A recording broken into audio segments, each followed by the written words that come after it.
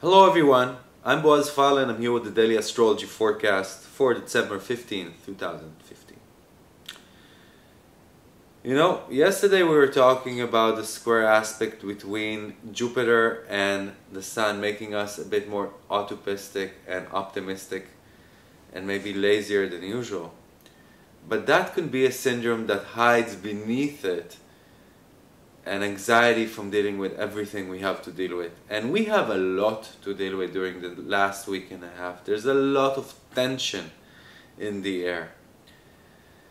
And we need to be aware of that. And today we have a moon in Aquarius and it's sextiling Saturn if you're in Europe in your morning.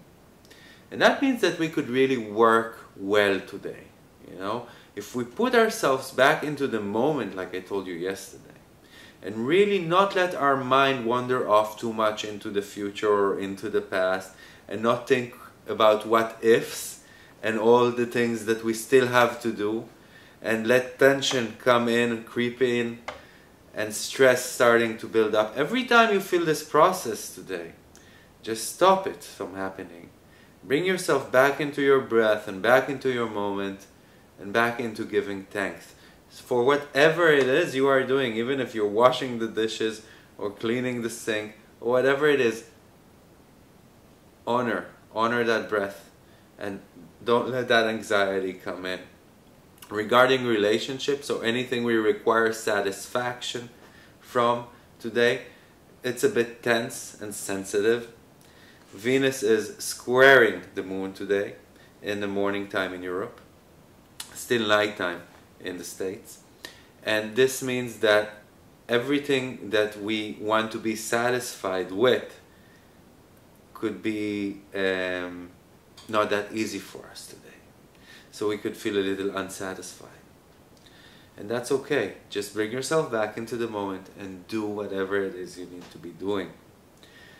In the nighttime, which is late noontime Eastern Standard Time, we're going to have a much more tranquil, much more flowing, much more clean energy coming in, with the moon sextiling Uranus and then trining Mars, bringing in a feeling that we are much more over whatever it is we were dealing with through the day, and that something gave way and something cleared our path and we're ready to move on.